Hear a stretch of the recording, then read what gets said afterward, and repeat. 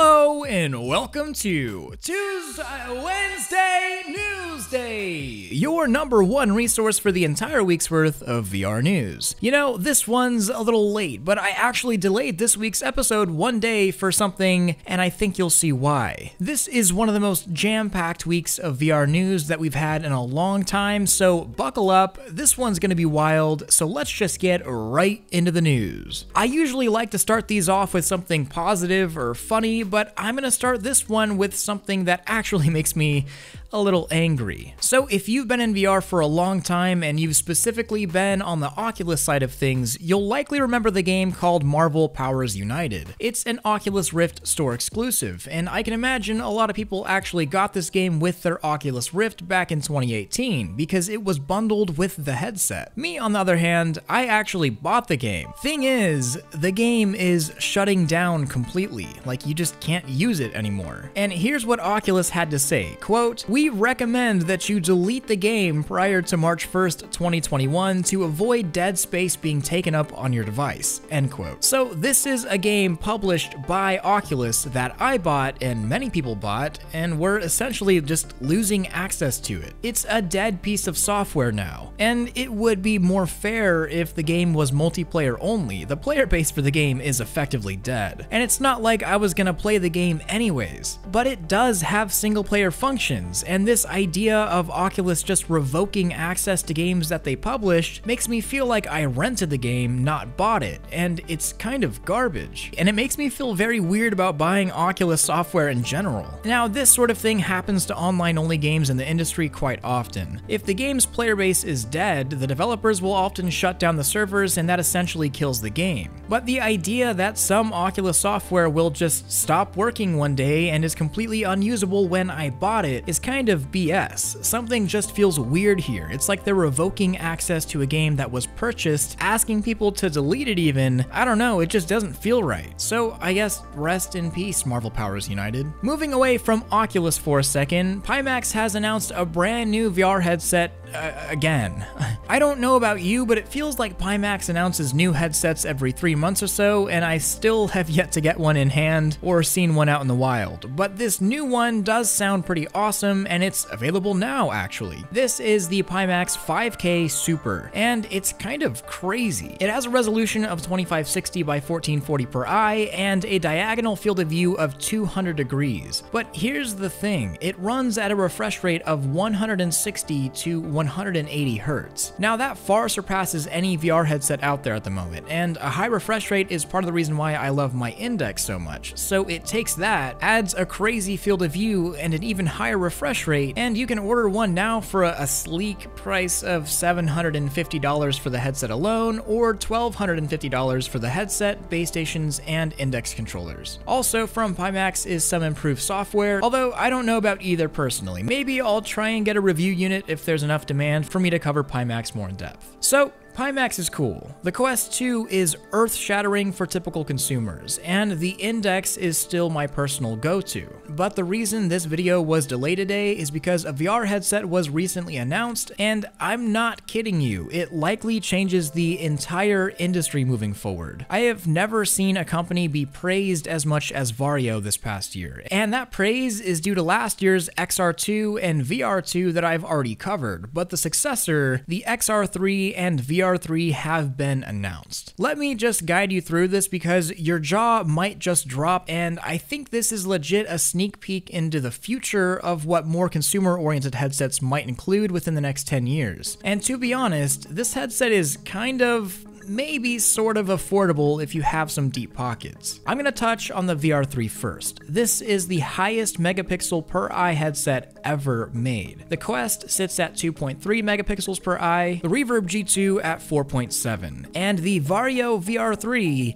sits at 9.7. So the competitor isn't listed, but here's an example of just how clear things can look, and it's insane. But it's not just about clarity. The headset has 200Hz eye tracking, which it claims to be best in class, ultra leap hand tracking, and automatically adjusting IPD that sets the headset up to be tailored perfectly to every user the second you put it on automatically. Now, in terms of the visuals, the headset has made a huge step up compared to the last model, the VR2, which previously had a very narrow FOV of just 87 degrees, while the VR3 has bumped up to 115 degrees. But the special thing about Varjo is their bionic displays, which actually use more than one display to give the image. So the focus display is 1920 by 1920, and the context displays on the periphery is 2880 by 2720. And instead of using Fresnel lenses like we have in most VR headsets today at the consumer level, Varjo uses the far more expensive but clear biconvex lenses. All of this technology makes for an expensive package, but also the clearest, most high-definition VR headset ever made. And you might be thinking, why do I even care if it's prohibitively expensive? And you're kind of wrong, but let me give some context. Varjo's first headset, the VR1, was $10,000, then $1,000 every year after that. The VR2 was $6,000. And let me remind you that these headsets had significant drawbacks like weight and a very narrow IPD. And the VR3 is $3,200. Of course, at the moment, you still need that annual support license, which adds another $800 per year, but the point is that these insane headsets that offer near retinal clarity are getting better and better, and also getting cheaper and cheaper, and quickly. Almost to the point where an extreme VR enthusiast could purchase this and be playing Half-Life Alyx on it. And that's possibly the future of Varjo. The prosumer market of VR is certainly there. Some people really do want expensive, ridiculously powerful headsets, especially if it's this good and offers that much. But more exciting is when this technology inevitably does trickle down to the consumer level headsets. Peripheral displays that enable insane clarity, eye tracking, better hand tracking, automatically adjusting IPD, this is the future of VR, just the price isn't. I also want to mention that this headset is SteamVR tracked natively and supports index controllers and Vive trackers and all SteamVR software natively, so that's a huge plus. More exciting for actual industrial applications though is the XR3, which undoubtedly offers the best mixed reality experience that money can buy right now, which is great for automotive, medical, and engineering purposes. It's inside-out tracked, has almost real-to-life pass-through quality with LiDAR built in, and here's an example of someone threading a needle through the cameras with the headset on. Road to VR makes a great point here. Imagine trying to do this with the Quest pass-through. Yeah, not gonna happen. Of course, this is a very high-end enterprise headset, but it looks amazing and likely is one of the most cutting-edge VR and XR headsets available. And I'm sure we'd all love to get our hands on one, but if you are interested in VR and its technology, just knowing that something like this exists is enough reason to get excited about the future of headsets. This technology will likely make its way eventually into headsets that you can actually buy, in case this one never becomes available to consumers. But like I said, the prices are getting decent. But now it's time for a meme break! Kenneth, Mark, give me the Zuck. But you can follow up and tell me what that means, and I'll try my best to do it for you. What's the whole Zuck thing? ZUCC. I haven't seen this before.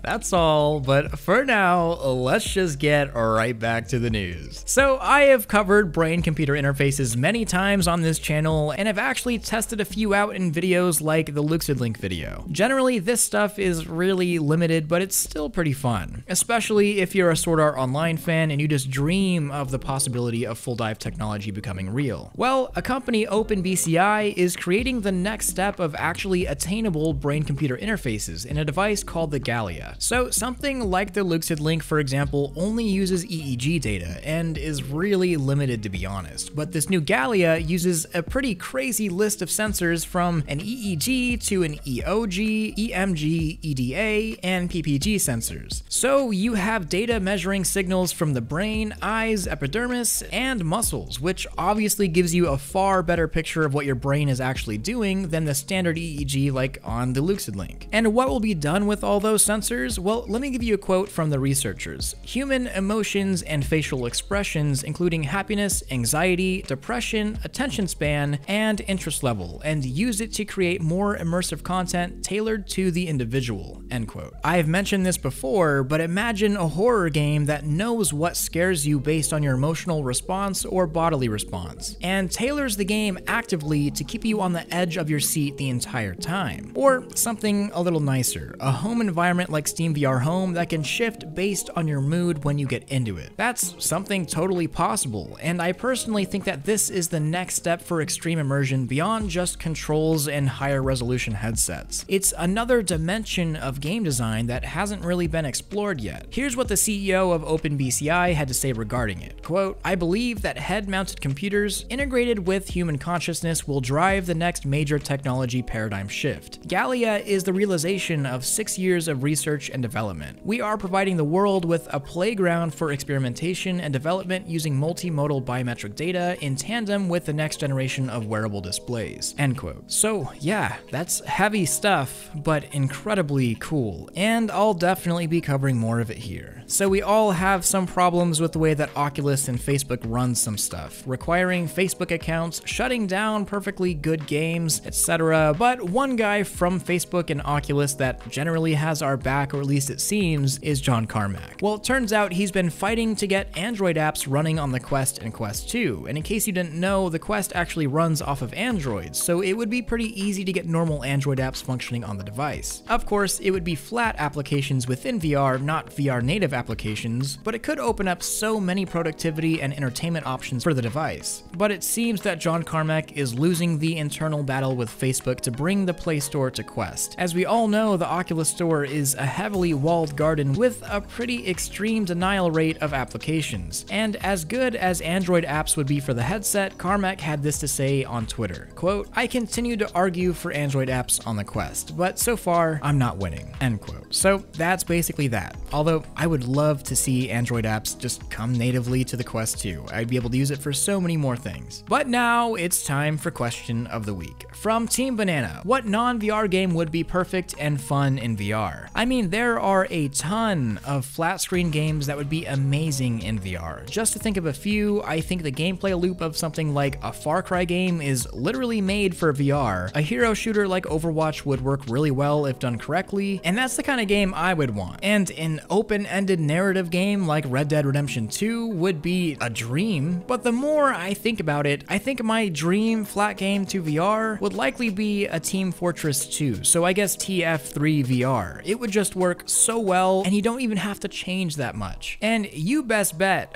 I'll be dropping some dough on those hats if it becomes a thing. And that's question of the week. Make sure to ask your own in the comment section below, and I may just answer yours next. I will be streaming after today's video on Twitch, so stop on by, it's always an amazing time. And join up in my Discord server for the best VR community on the planet. I just want to thank all of my Patreon supporters, especially my Omegas like Benji, Biz, CPCJ79, Debonair Fab, Dented Melon, Fusion Oak, HCG Randon, KR, Chaotic, Lucas Risotto, Ron Zarelli, That Brock Guy, Very Evil Shadow, and Suicide. I literally couldn't do any of this without you. Don't forget to like this video if you loved it, subscribe if you want more of this, and hit that freaking bell if you just can't live without it. Much love, Thrill out.